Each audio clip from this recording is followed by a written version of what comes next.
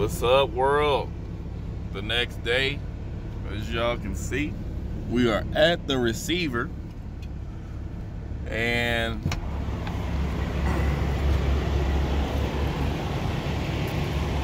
look at that beautiful thing over there, bro. Just pulled up. KW K100, excuse me. Just beautiful. Woo. We might be over there with them getting unloaded, but I don't know. I don't know. We'll pray you having a blessed morning. Had a little bit of a hiccup last night. I noticed that my brake lights were still on, although the lights were off. So that just was telling me that maybe I didn't have good battery connection. Like maybe my terminals needed to be tightened down a little bit more. And so on these trucks, the 579, I don't know if y'all know, but they have a safety thing with them. If like the battery terminals are slightly loose, it would cause the truck not to start. It's a safety feature. So gotta kind of keep these battery terminals not like beyond tight, but just tight, snug. So I went and checked on that, and to find out that one of the battery terminals it actually broke. It snapped on one of the batteries, so that means you gotta replace the battery. But other than that, truck rolled good all the way here. No issues with tires, nothing like that. Just gotta chase down battery this morning, and we'll make some calls and whatnot to get that expedited. But checking in over here, they said that this load ain't supposed to be here until tomorrow. So I don't know what happened, whether it's the receiver messing up or the broker messing up, but we got to get that rectified so that we can get unloaded today, man. Prayerfully we can get unloaded, and they'll accept us today, but it remains to be seen. So I'm still on the property to, wait to hear back what they say. So until then, I'll get back with y'all, but in the meantime, probably gonna go outside and see what I can do with this battery terminal. Let me show y'all what I'm talking about. It's gonna be a little loud.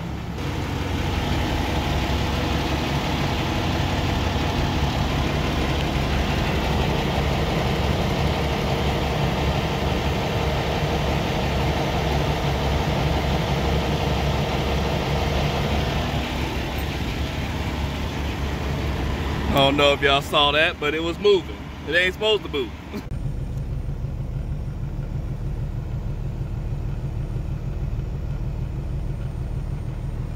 That was a piece of history rolling, y'all.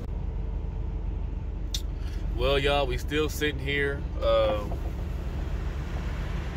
As y'all can see, we was told we had to wait and see if they would accept us today, which I touched on that a little bit ago, but it's already been going on an hour and a half. So what we're gonna do now is just make our way over to the Peterbilt dealer shop. I found a battery over there for $90.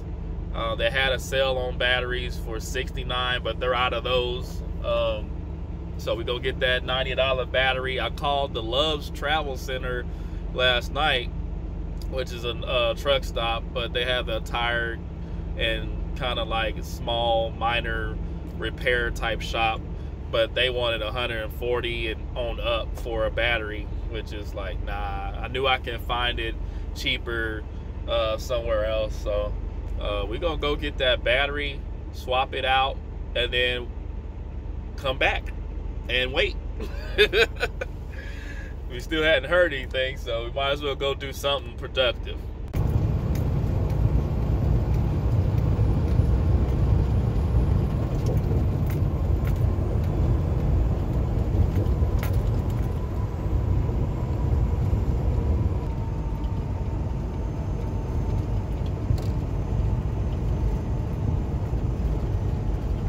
Hey, that's the parts truck right there. We're on our way, Mr. Man, right behind you.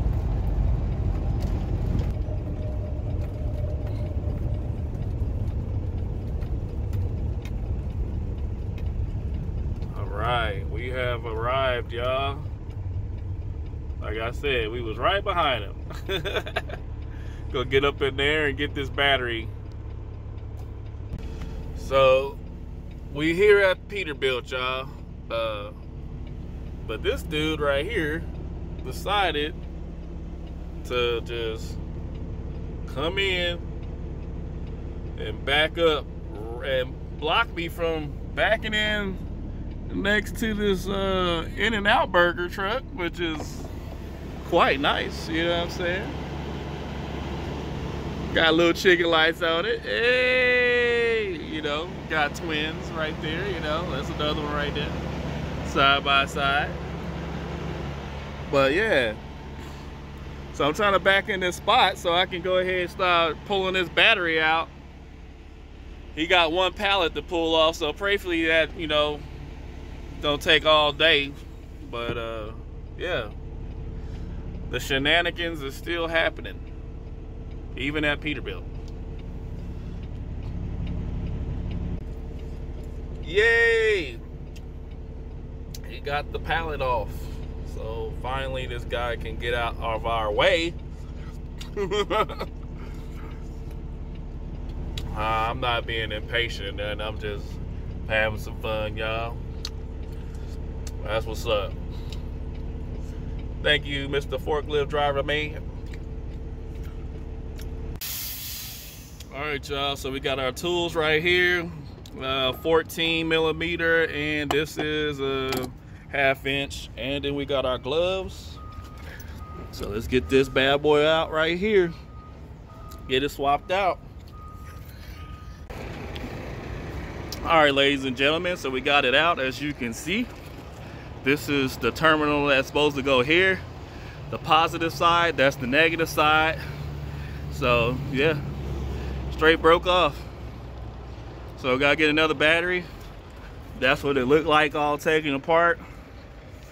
You know, these just hook into each battery, and that long red one, as well as this one right here coming in, that's coming from the starter to the batteries.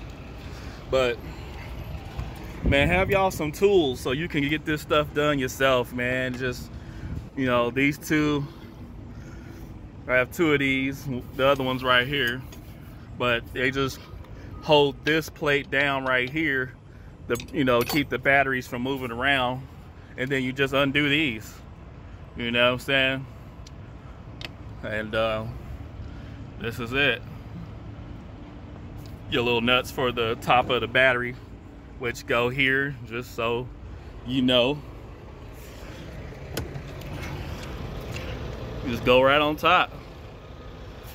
So make sure y'all have what you need, man, so you don't have to pay unnecessary repair bills or wait for somebody to do something that you can do yourself. All right, let's go get this new battery and swap this bad boy out. Woo, y'all. The boy had to take a break. We already went inside, got the new battery. I gotta get my back together. Shoot, that batteries is heavy. I already knew that, but dang. Your boy got sweat in his eye like a bug. Shoot, look at the glisten on my head, man. Shoot. We out here working, getting sweaty for the cause, you know what I'm saying? Oh, God. Well, it is a beautiful day today. Man, look at that sky, man. Man, that is beautiful. Definitely a beautiful day. It's been raining like crazy down here in Houston, or in Texas, period, as well as other parts of the world. Whew. That's the new one, y'all. Let's get this bad boy in there.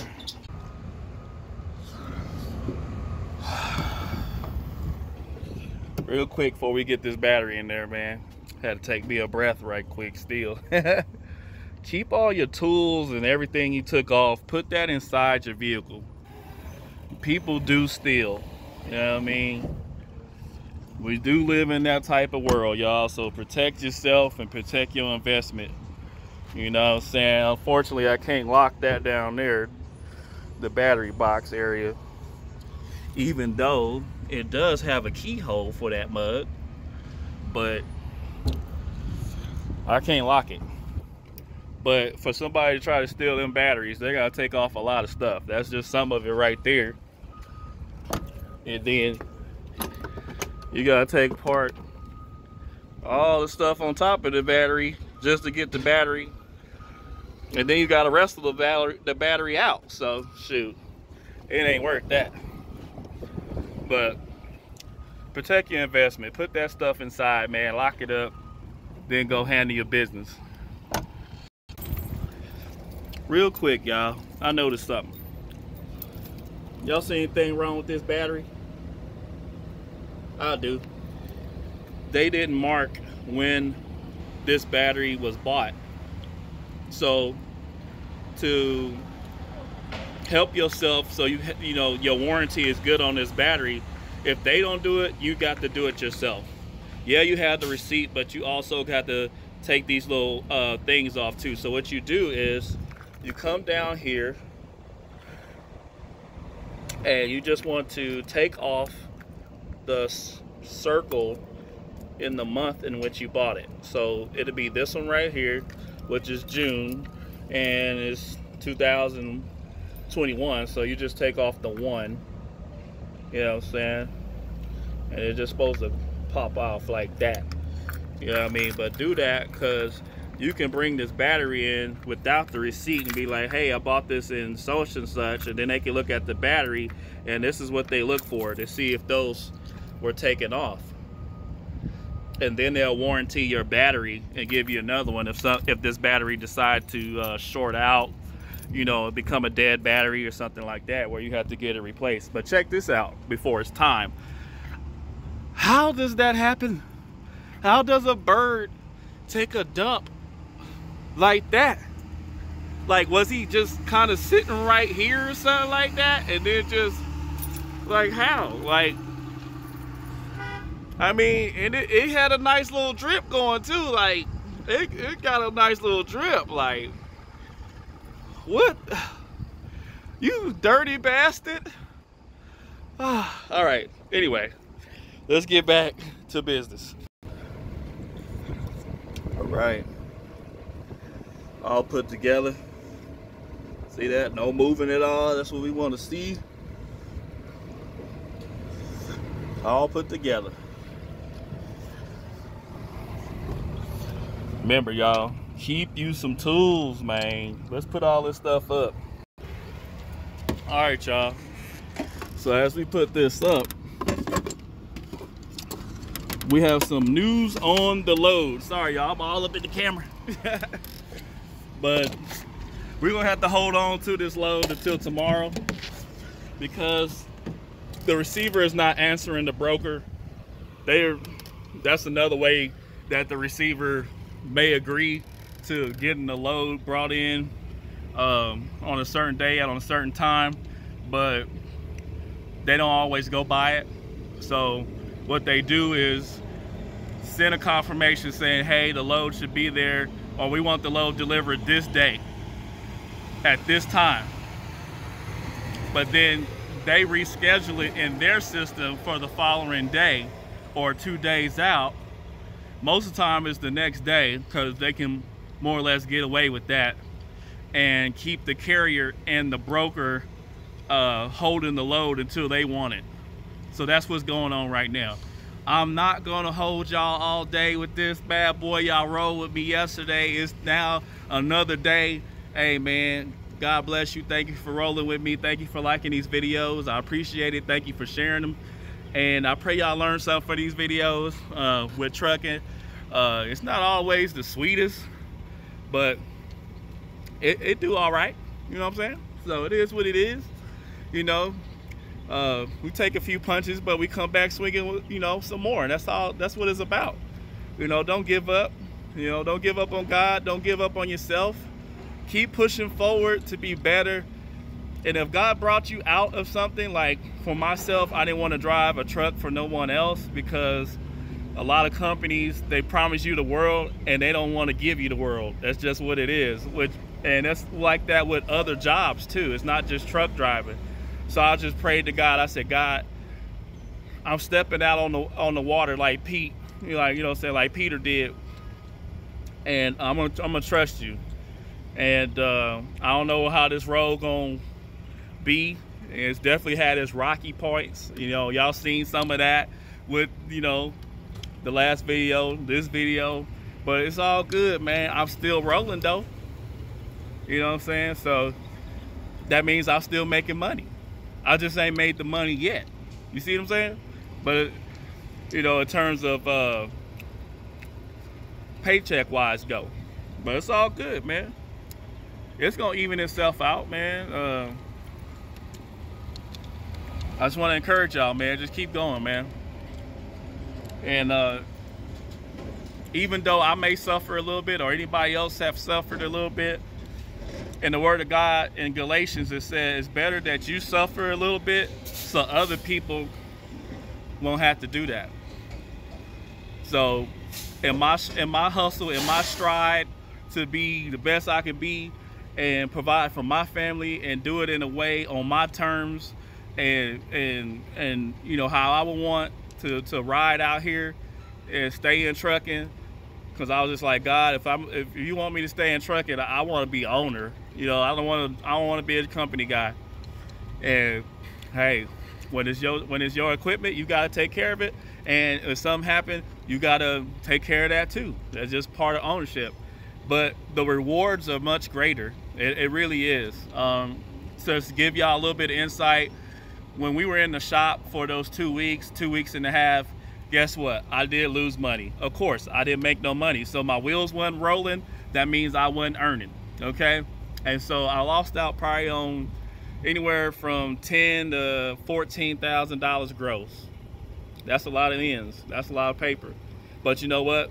I'm gonna make that money back. You know what I'm saying?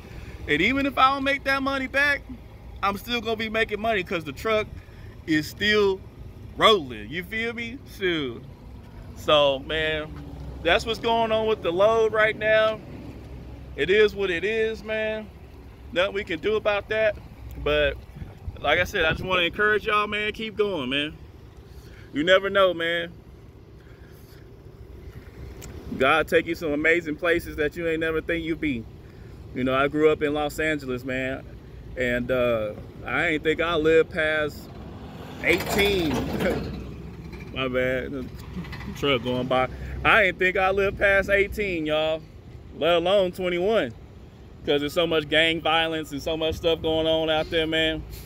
But God took me away from that, man, and I'm much grateful, man. I thank God for it. So, and here I am right now. I got my own business, you know what I'm saying? And yeah, we take a few punches to the gut, but we swinging right back at the head, you know what I'm saying? So anyway, y'all, until next time, you know what's up, man. Y'all know I can't leave y'all without showing y'all that it will crank up.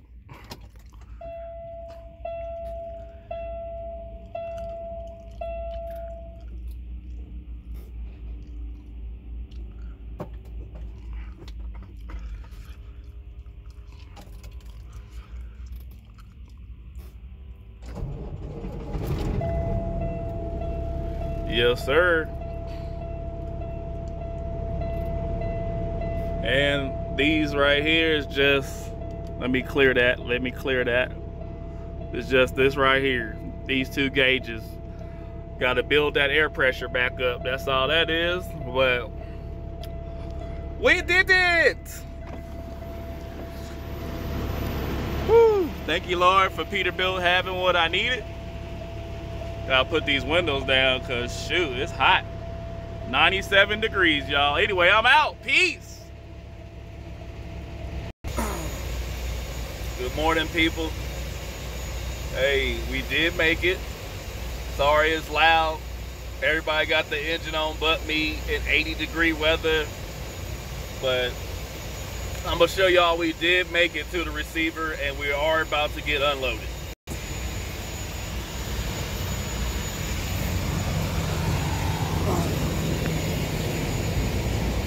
They hadn't started on us yet, but we did make it, y'all. All right, well, deuces.